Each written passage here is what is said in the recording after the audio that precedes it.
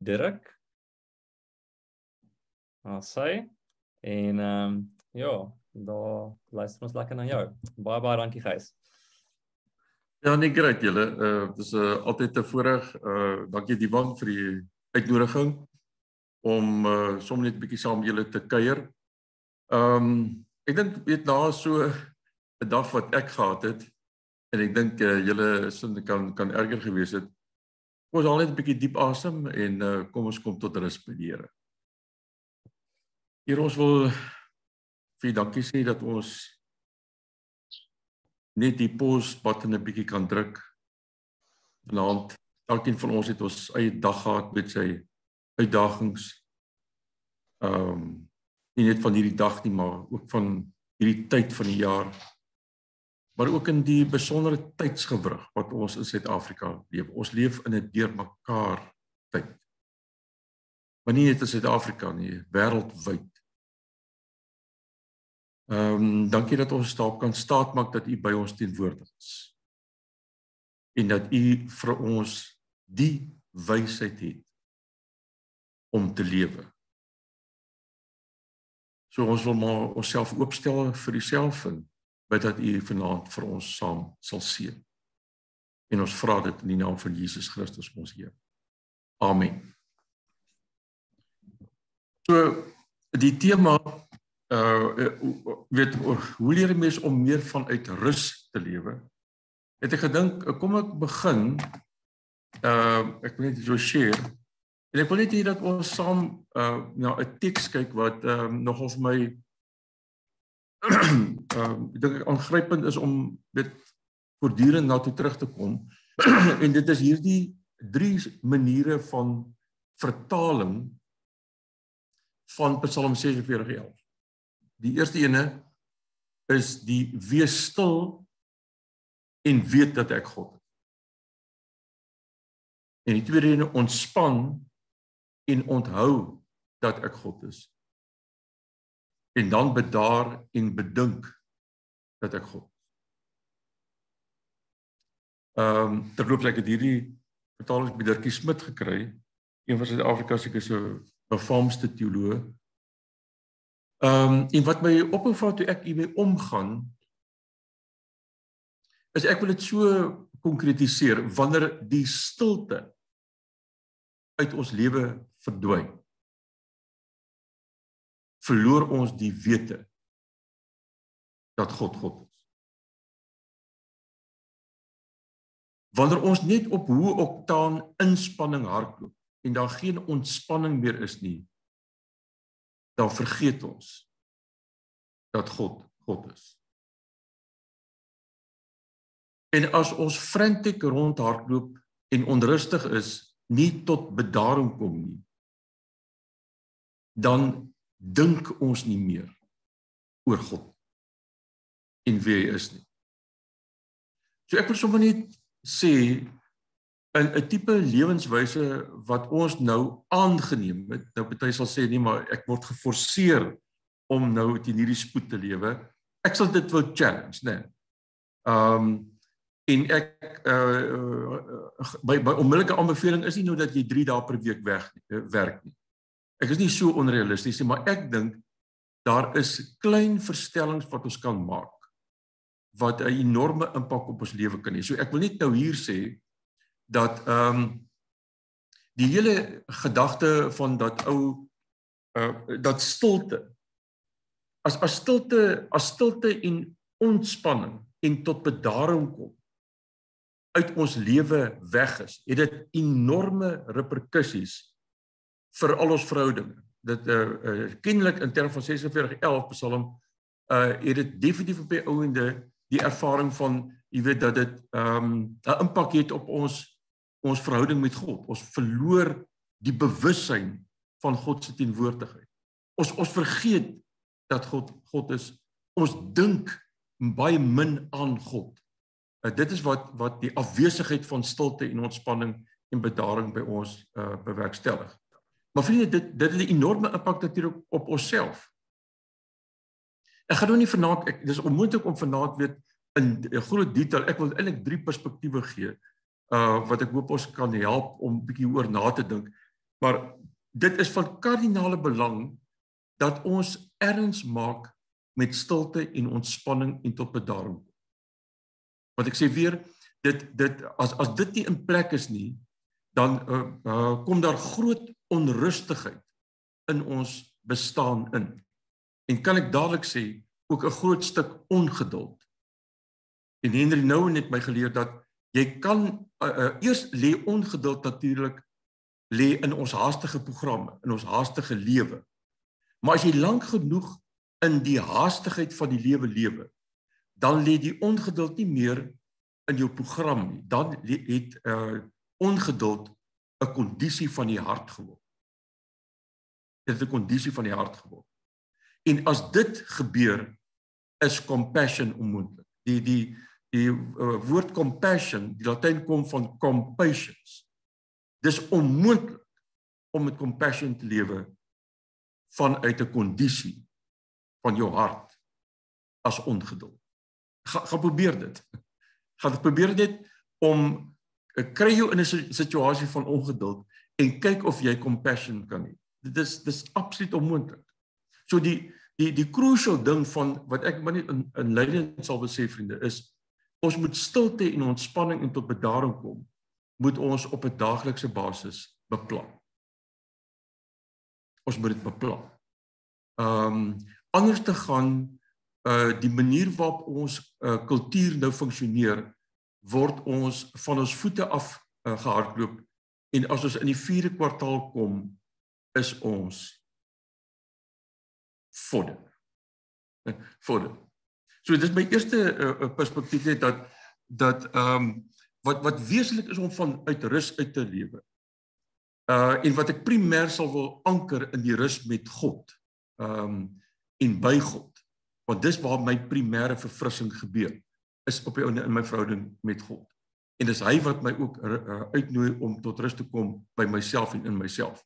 Maar die gehele idee van dat stilte, ontspanning, bedaring wesentlik deel is van ons spirituele lewe, maar wesentlik deel is van ons lewe, en dat ons daarvoor verantwoordelikheid moet aanvaar. So, in plaas van om die hele tyd te praat, ek wil jou graag nou in 'n oefening invat. So, ek wil hier met 'n stuk papier kry en 'n stuk pen. En ek wil hier met 10 minute vir my neerskryf op hierdie oomblik. Wat is die goed waaroor jy jou bekommer? Wat is die goed waaroor jy jou bekommer? En ekskuus, my fly-in het nou nie gewerk nie, so ek gaan dit nou nie, miskien het jy al klaar gesien waar te beer ek, maar ek wil voor ek daai ding sê, ek gaan dit sommer nou vra. So ek gaan nou vir jou 10 minute neersit, en ek gaan vir jou vra om neer te skrywe, wat is die goed waaroor jy jou tans bekommer? Nou, ek dink in terme van ons tydsdruk gaan ek jou nie 10 minute gee nie, maar ek gaan jou 5 minute gee. Wat is die goed waaroor jy jou tans bekommer? Dis nogal 'n belangrike vraag om vir mekaar te vra. So ek sien julle is oor 5 minute.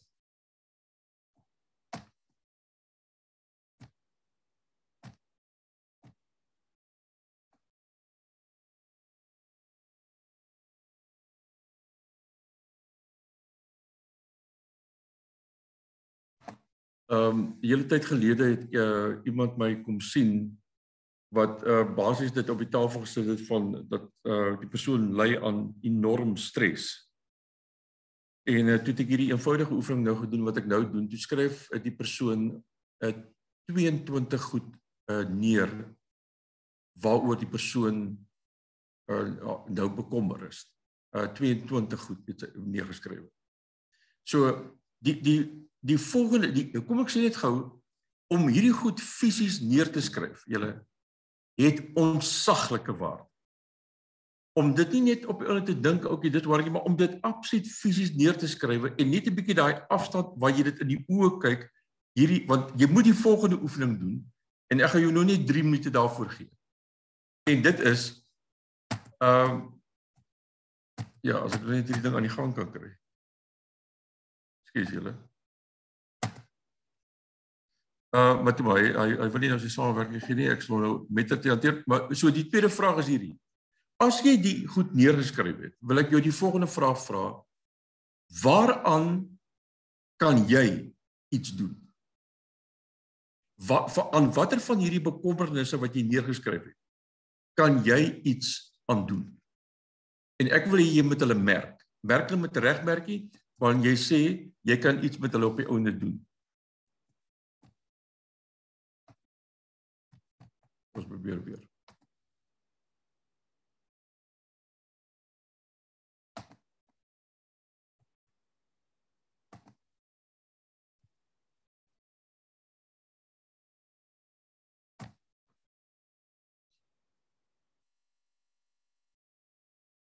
Die van, kan jy, werk hy nou?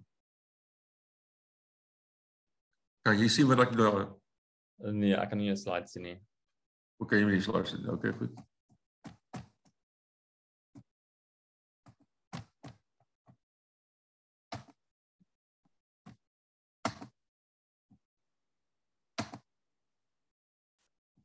So, kom hy nou.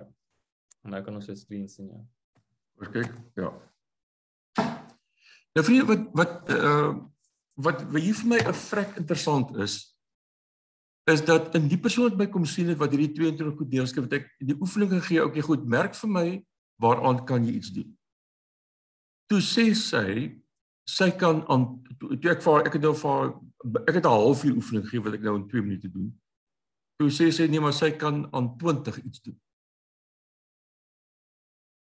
Nou, bedink jou net, dat jy jou oor 20 goed bekommer, waaraan jy dink, jy iets aan kan doen.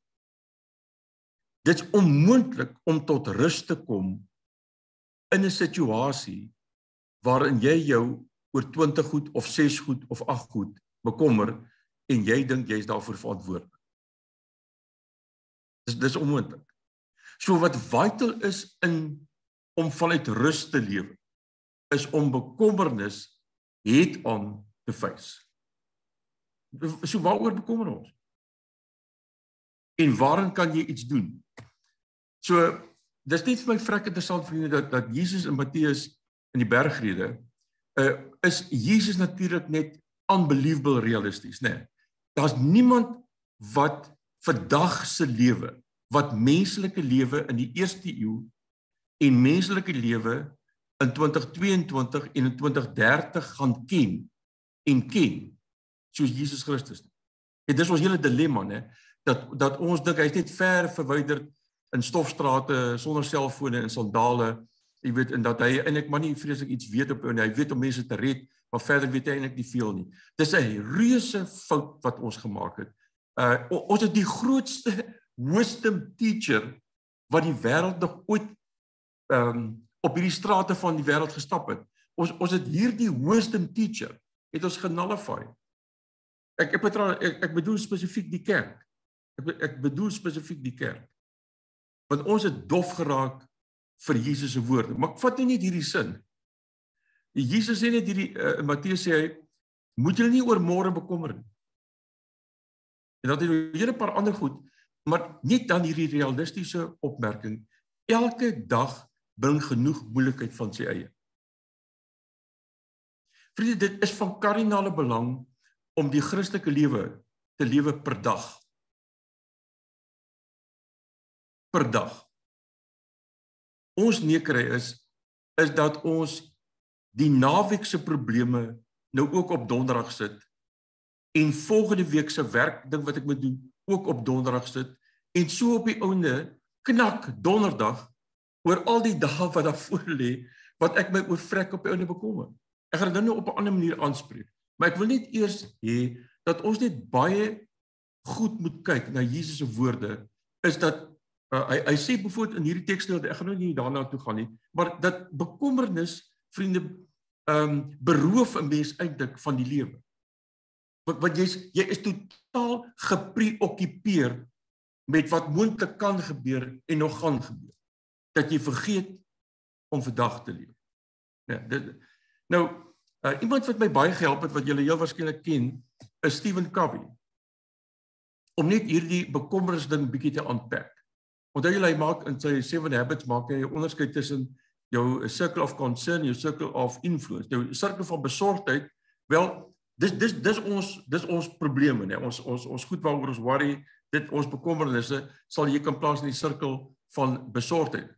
So die crucial vraag is nou, die sirkel van beïnvloeding is die goed waaroor jy direk beïnvloed kan word, wat jy direk kan beïnvloed. Sorry, ek kan nie die weer môre beïnvloed. Ek kan nie op hierdie stadium iets doen aan die ANC nie. Ek kan ook iets doen aan die stormers nie. Ek meen, ek sou graag wou, maar dit lê buite my beïnvloeding. Nou wat Kawie, dink ek, geweldig wysheid hier kwytraak, wat daar net 'n verpraktisering is van wat Jesus sê, is vriende, die sirkel van besorgdheid is die goed waaraan ek nie iets kan doen nie, en dan die sirkel van beïnvloeding is iets waaraan ek kan doen. Nou wat normaalweg met ons gebeur, is dat ons fokus op die goed wat ons nie iets aan kan doen nie. Ons worry, ons bekommer ons oor goed waar ons iets kan doen nie. En dit is vrek vir my interessant, sorry dat ek nou 'n gender ding gaan sê, dat mans by braaivleisvure, wat ek en die mansspesies die beste, maar mans by braaivleisvure, né, praat oor goed waar hulle niks kan doen nie. Soos bijvoorbeeld die storms, soos bijvoorbeeld die ANC, soos bijvoorbeeld die regering, soos bijvoorbeeld die beurs, of wat ook al. Maar vriende, hoe meer jy fokus op die goed waaraan jy niks kan doen nie, hoe meer jy daaroor worry, daai goed waaraan jy niks kan doen nie, hoe kleiner raak die sirkel van beïnvloeding. Dit raak so klein, dat daar later net 'n bloeddruppel oorbly, en jy vir jouself sê, ek is 'n victim. Ek is 'n victim. Ek is 'n victim van my werk, ek is 'n victim van Suid-Afrika, van die politieke bestel, ek is 'n victim op die einde van alles. So, wat dan eintlik gebeur is, jou kreatiewe energie gaan dood. Jou kreatiewe energie gaan dood. Want jy is totaal opgeneem deur besorgdheid en bekommernis, jy het jou rus verloor. En dan, goed, ja, die pyltjies wil net sê, jou beïnvloeding raak al hoe kleiner, so jy raak 'n victim. Nou vriende, wat vrek interessant is, hoe meer jy fokus op dit wat jy kan verander, en daar's een ding wat ons almal die beheer het om direk beïnvloedbaar is, in elkeen van ons se lewe. En dis jou eie gesindheid. Jou eie attitude. Dis nie die weer wat jou lewe bepaal, of die, weet wat ook al, wat jou lewe bepaal nie. Dis jou eie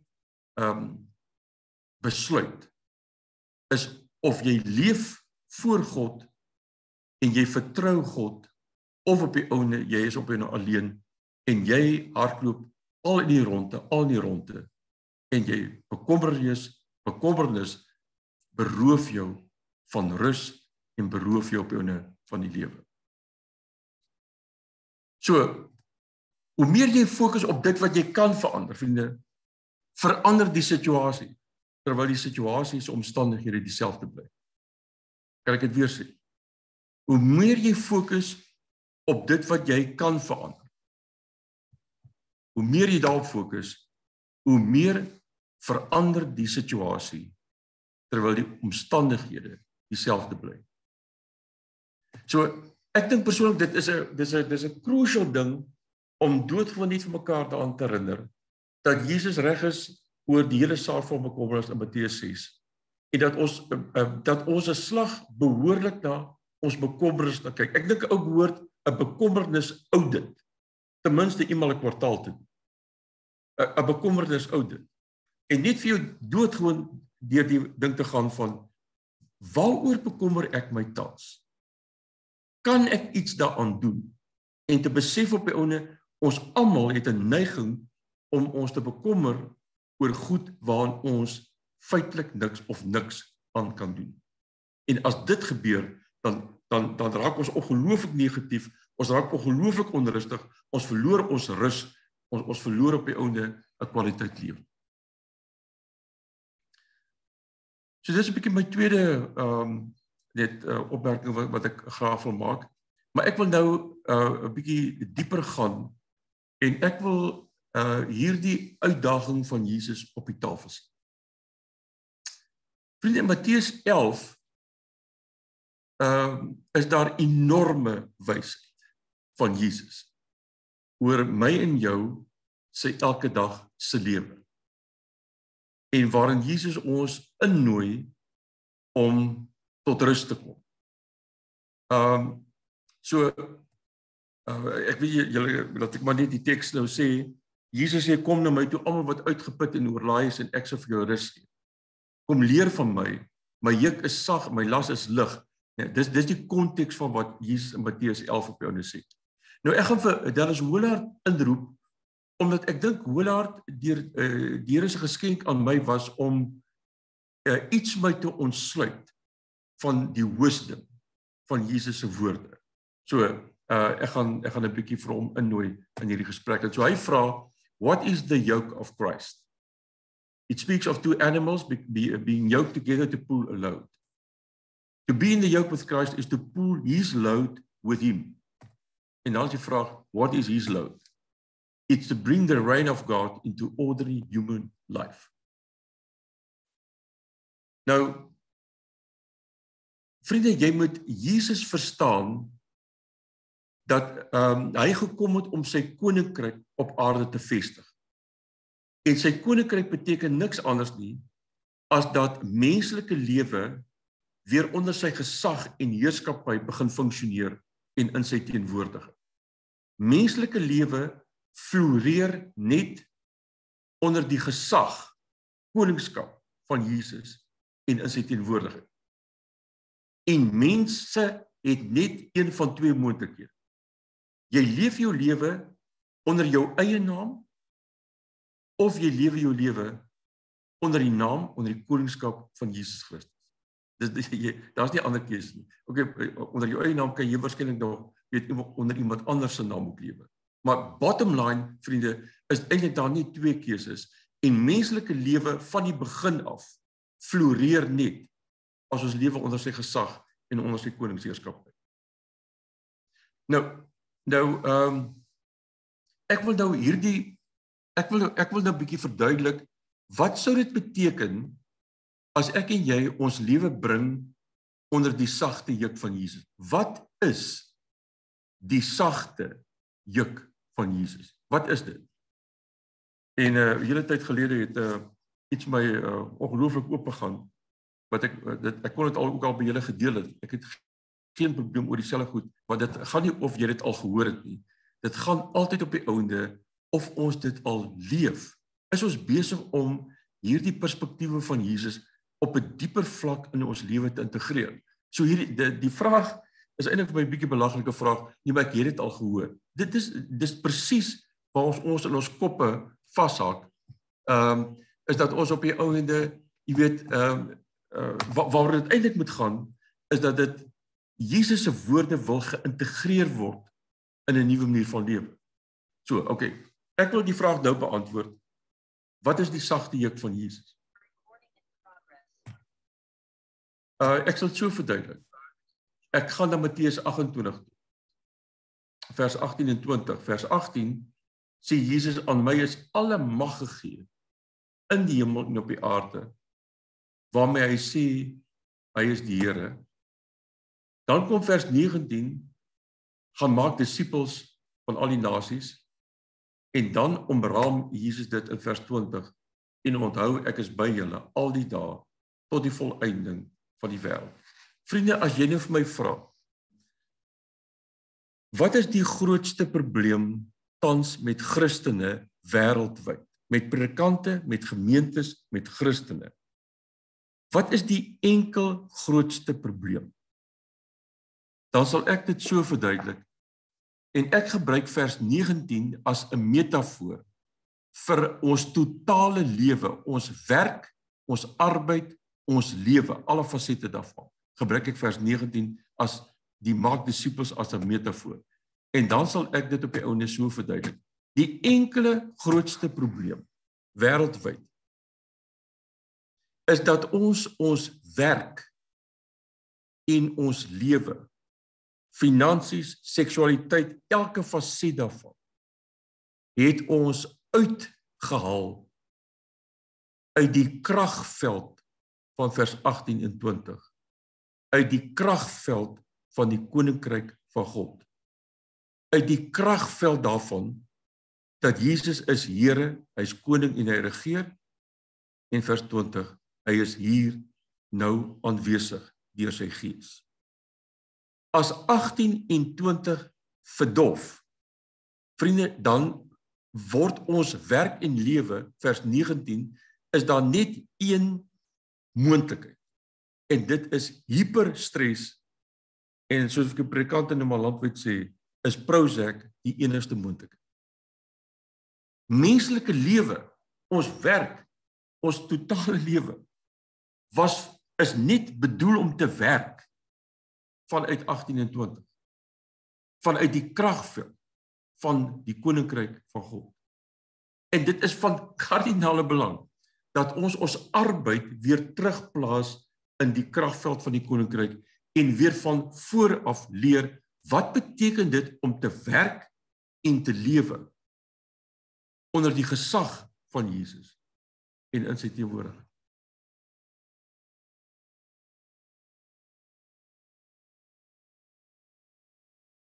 Nou, ek wil beweer dat 18 en 20 tot 'n groot mate verdof het. En daarom oorskat ons onsself en lei ons tans aan enorme, wil ek amper sê, siekte toestande. Nou, ek wil nie alles eenduidig toepas nie, maar ek wil net op die ouene sê, vriende, dat dit is vir my van kardinale belang om te sê, dat die sagte juk waartoe Jesus ons innooi, om ons lewe te leef, is om te leef vanuit vers 18 en 20. So ek wil dit nou net 'n bietjie meer prakties dan maak. Hoe sou dit lyk? En ek sal weer vir Willard nou hier innooi. Wat sou dit beteken? Wel, die eerste wat dit beteken, vriende, wanneer ons die realiteit van 18 en 20 verloor, die realiteit van die koninkryk, dan maak ons 'n reuse denkfout. En ek wil beweer dat die manier waarop ons tans ons werk doen, of dit nou in die kerk is, of in besigheid, of in onderwys, of in medies, dat wanneer jy die realiteit van die koninkryk verloor, dan maak jy 'n reuse denkfout. En die denkfout is, jy begin dink, alles hang van my af. Alles hang van my af. Die tweede wat hiermee saamhang, jy begin dink, as jy nie draai nie, gaan niks gebeur. Dat jy die spulpunt is, waarom alles draai, alles op die ouende hang van jou af, jy moet die dinge laat gebeur, en voor jy jou kom kry, vriende, leef jy as 'n Christen, vanuit die kragveld van my koninkryk, en my naam, en my wil. Dus die eerste crucial ding wat ek net hier wil sê, is wanneer, om werklik vanuit rus te lewe, vriende, is om Jesus te herontdek, as Here van my lewe, en dat ek genooi word om elke dag in sy teenwoordigheid te lewe. Dit beteken om onder sy sagte juk te lewe. Dit beteken om my werk en elke faset van my lewe in die realiteit van die koninkryk te begin neem. Kom, ons gaan nog 'n bietjie verder. So, nou gaan ek Willard aanhaal, net voor sy dood, vriende, ek dink, as ek reg onthou, is Willard so 5 jaar gelede oorlede. By sy laaste konferensie wat opgeneem is, ek hou nie van om daar die video te kyk nie, want hy is al relatief uitgeteer van die kanker. Maar dan hou hy 'n laaste konferensie, wat hy precisely praat oor wat sou die sagte juk van Jesus vir ons beteken. So kom ek gaan stadig dit lees oor wat Willard hier sê. Hy sê, of course we need to act, but our job is not to make things happen. Vriende, hierdie is 'n verskriklike belangrike sin. Natuurlik sit ons nog nie net heeldag en bier drink by een of ander strandoord nie. Ons is in die werklike lewe. We need to act. Ons raak nie passief nie. Maar nou, die crucial kwalifiserende sin, wat ons aksie, ons werk ontkramp. Our job is not to make things happen. We live now in the kingdom of God, where God is active. His Spirit is present. His Son is alive. That's where we live. If we make it happen, the result will be ours, and we'll have to keep pushing things because it will depend on us to jumpstart them and keep things going. So ek wil vir jou stryd vra. Ek wil vir julle, elkeen van julle, wil ek 'n reguit vraag vra. Wat is dit wat jy vanaand in jou lewe push? Wat push jy?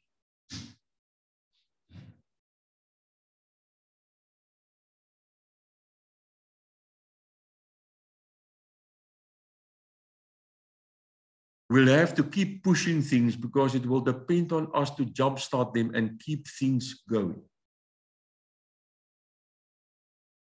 'n Sekere manier om rus in jou lewe te verloor, vriende, is om in hierdie doing mode van pushing te gaan. Ek het baie ervaring daarvan.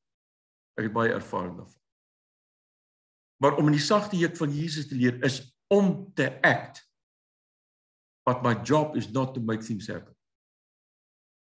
Instead, we need to put our work into the living kingdom of God and the living Christ and allow us to live interactively one-on-one with God and to transform the world in which we live. Vriende, die sagte juk van Jesus is om my hele lewe te leef binne die kragveld van die koninkryk, binne die werklikheid dat Jesus Here koning is en dat hy teenwoordig is. En dat ek my hele lewe word ontkramp en kan ek vanuit rus leef. Want jy sien, ek is nooit meer alleen nie. Ek pak nooit meer iets alleen aan nie. Alles hang nie op die ouene van my af nie. Ek is nie die spulpunt waarom alles draai nie. Verder, Willard. We feel like we have to make it happen. And that's what we have to lay down. Ek kry dit ook. Ek voel nou heerlik, maar hier moet ek ingryp. As ek nie nou iets doen, gaan niks hier op die ouene gebeur nie. En voor jy kom kry, is daar adrenalien en jy push of jy druk nou op jou nie iets. But we don't make it happen. We turn it loose. Whatever we are doing for the Lord, en dit beteken ons hele lewe net, we let him carry through with it. En hier is 'n sin wat jy op jou dashboard moet skryf en op die yskas en op jou spieël in die badkamer. Ek wil jy moet vir jou neerskryf. Want ek gaan dit afsluit want ek wil jou innooi om in die volgende 14 dae iets in te oefen. En een van hierdie goed is hierdie ene. We do our best. Ons word gevra. Maak nie saak waarmee ons besig is nie, om ons beste te gee. Maar vriende, we don't trust our best. We don't trust our best. When you start trusting your best, you think the solution is to work harder. Dit is die enigste moontlikheid. As jy jou beste vertrou, dan is die enigste moontlikheid is om te worry oor jou beste en die enigste ding hoe jy dit dan hanteer is, you have to work harder. Want alles hang op die ouene van jou af. Jy is die sentrum van waaroor alles op die ouene gaan. And that's never the solution, especially for folks who wind up in leadership for Christ. En dit beteken nie net in die kerk nie. Enige leierskapsfunksie in die samelewing en net leierskap is nie elitisties, smart ouens daarbo nie. 'n Straatveer is 'n leier. Leierskap gaan oor beïnvloed. I can't even remember finding someone I thought should work harder. They work too hard. So they need to put their best into something and then leave it with God.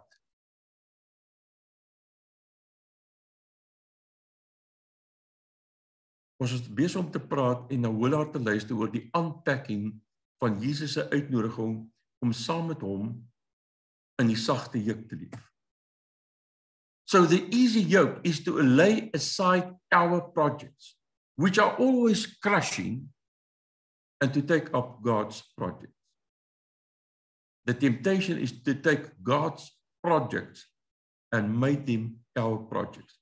As nou langer tyd gehad het, kan ek vir julle baie voorbeelde noem van hoe ek hierin geval het. Wat is die sagte juk? En hier is 'n crucial sin, vriende. Maar hierdie is 'n sin wat dit is crucial omdat dit waar is van al Jesus se woorde. Ek weet nie hoe julle oor Jesus se woorde dink nie. Ek het bietjie groot geword weet as Jesus iets sê, moet jy dit glo. Jy moet dit glo. Maar vriende, Jesus se woorde is nie bedoel vir glo nie. Jesus se woorde is bedoel om geleef te word. Jy kan Jesus se woorde glo vir 300 jaar en geen sins oorweeg om dit te doen nie. So Jesus se woorde sê hoor daar is vital. Jy moet dit gaan experience. We learn about the easy yoke by experience. Vat Jesus se woorde oor die sagte juk en vat dit na jou werklike lewe toe en gaan ervaar dit en besluit dan of jy dit kan glo.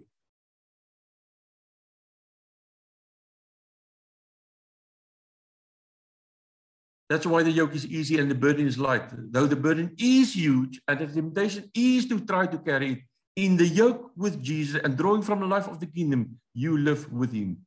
That's when the yoke is easy and the burden is light. So you can be the most cheerful and peaceful person in town.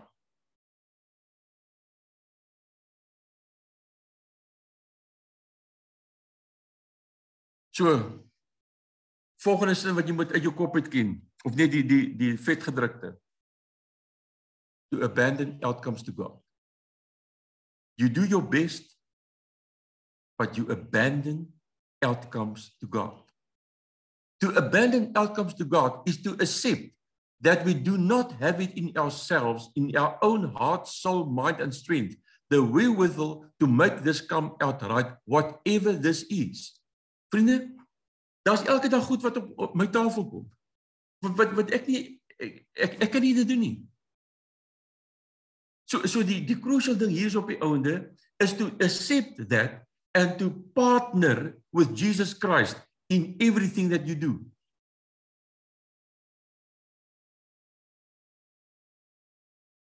So we don't try to make things happen.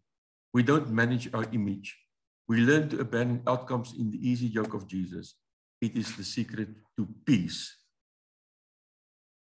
Dis die secret to joy en rus.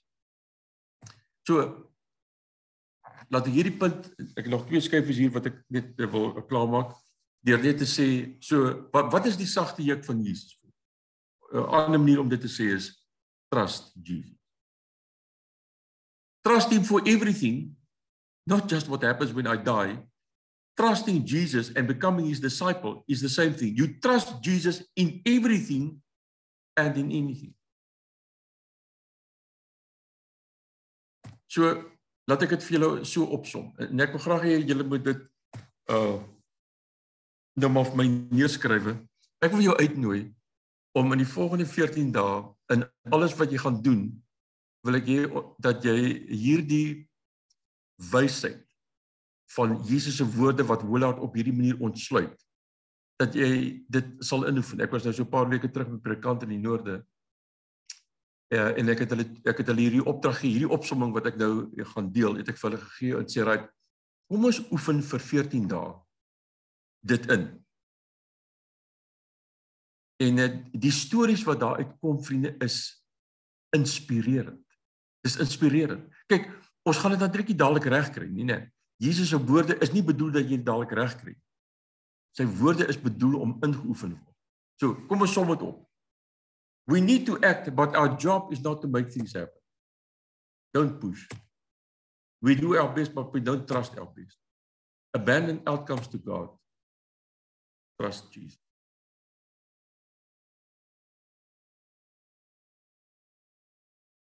Ek gaan nou iets kras sê.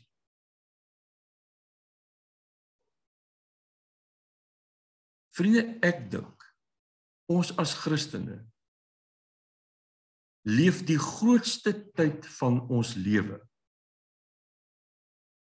en van ons dag, kom ons vat net per dag, leef ons agnosties of eintlik ateïsties.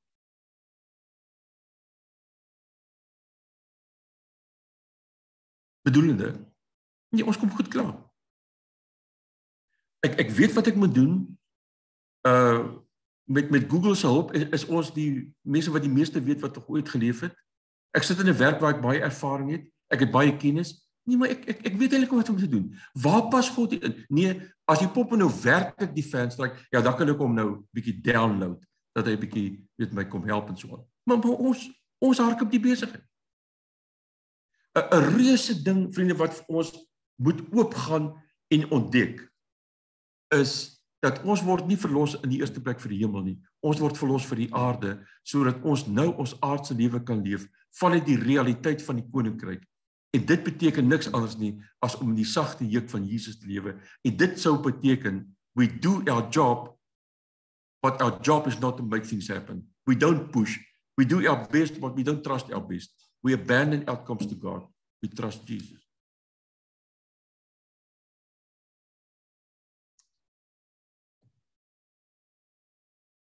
So, dan my laaste perspektief wat ek oor iets wil sê, waar trek ons tyd? Heerlik, het ons al lank al verby tyd, julle. Okay, kom ek sluit net af hiermee, en net deur te sê, dat die Oostenrykse sielkundige praat oor mense wat 3 behoeftes het. Ons het 3 groot behoeftes, prestasie, ons hoef niks daaroor te sê nie, ons lewe in 'n prestasiekultuur. Maar hy sê ons het behoefte aan ekstase, en die ekstase is hier ervaring om uit die prestasie druk uit weg te kom. Dit kan musiek wees, dit is sport, dit is seksualiteit, dit is drugs, dit is vakansie, dit is 'n hele klomp goed. Ons lewe eintlik, sê hy, tussen prestasie en ekstase, en wat dan gebeur as ons net tussen prestasie en ekstase leef, is dit 2 goed wat ons lewe kenmerk. Ons lewe raak vol en leeg. Dis 'n paradoks. Maar ons lewe word gekenmerk deur, ons lewe is oorvol, maar terselfdertyd leeg. En daarom sê hy, het ons 'n dringende behoefte aan enstase. En enstase beteken, die tot rus kom by jouself.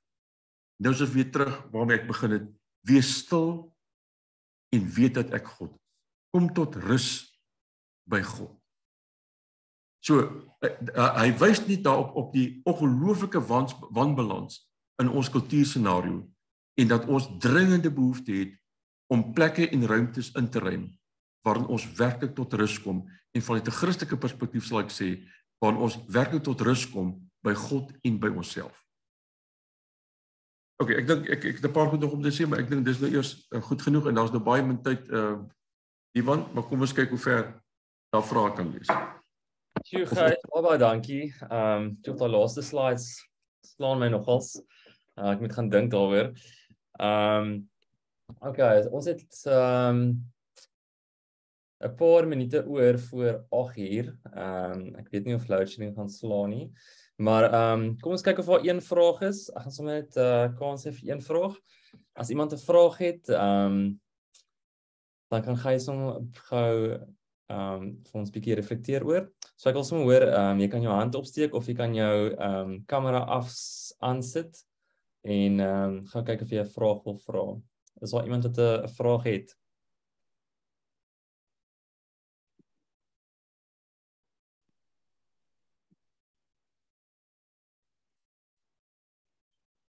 Dit lyk my ek het julle toe gespreek.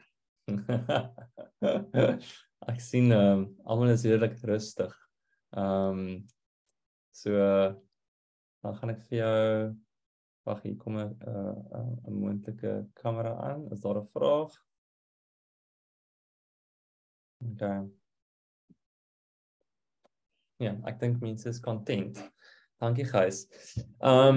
Gys, ek onthou om af te sluit, ek onthou iets so goed by ons Pinkster, toe jy 'n verhaal vertel van iemand wat na die hele tyd na jou toe gekom het en vir jou gevra het, wil jy nie vir my bid nie, en toe kry jy, ek dink jy het gesê, die Gees het sommer vir jou gesê, in jou ervaring, jy het hom vra, wanneer laas is jy op 'n vakansie? En toe sê die ou, hy kan nie onthou laas nie, en toe sê hy vir hom, ek gaan nie vir jou verder bid, voordat jy nou op vakansie gaan nie, wat so goed wysheid is, né? En ek dink, ja, mag die Here vir ons elkeen op 'n praktiese noot gaan wys, wat is daai wysheid, daai praktiese dinge wat ons moet gaan doen, om tot rus te kom in ons verskriklike besige wêreld. So, ja, dankie Gys. Mag die Here hierdie praatjie verder vat en met ons besig wees in ons binneste en vir ons verder wysheid gee. Dankie vir jou. Dankie vir vanaand, hoor.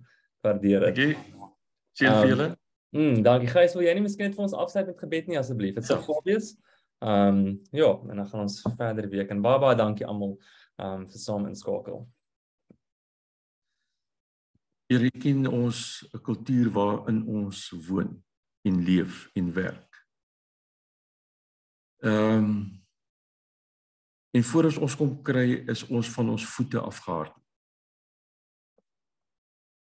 Wat dan baie keer beteken dat ons rus verloor.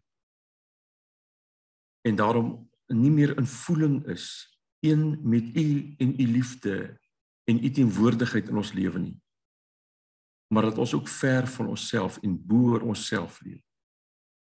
Met geweldige impak op al die verhoudings wat binne ons staan. U nooi ons om by U tot rus te kom.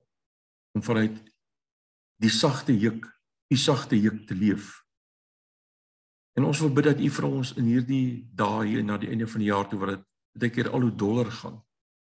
Gee vir ons binne, in ons binneste, in ons harte, rus van waaruit ons in ons daaglikse lewe kan lewe.